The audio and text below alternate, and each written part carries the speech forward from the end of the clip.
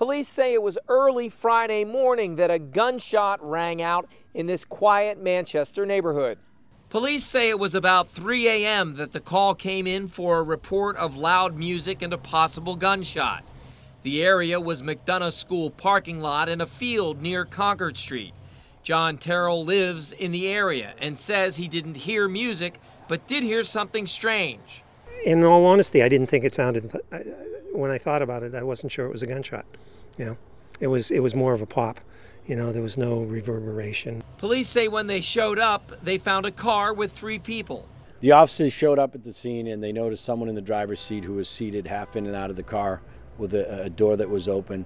They noticed a handgun in the driver's side door compartment, so they asked the 3 individuals to vacate the vehicle, which they did. Police say there were 2 18-year-olds and 43-year-old Robert Gagney in the vehicle.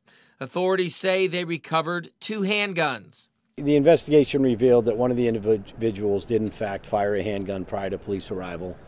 So the individual that was seated in the passenger seat, the 43-year-old, was actually charged with reckless conduct. Police say the 18-year-olds were not charged. Gagney has been identified as a preschool teacher who is currently on leave from the Manchester School District. They released a statement that said in part, the district wants to reassure the community that this is an isolated incident and does not represent any ongoing threat to the safety and well-being of students or other members of the public.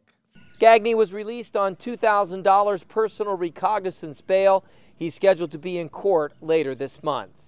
In Manchester, Andy Hirschberger, WMUR News 9.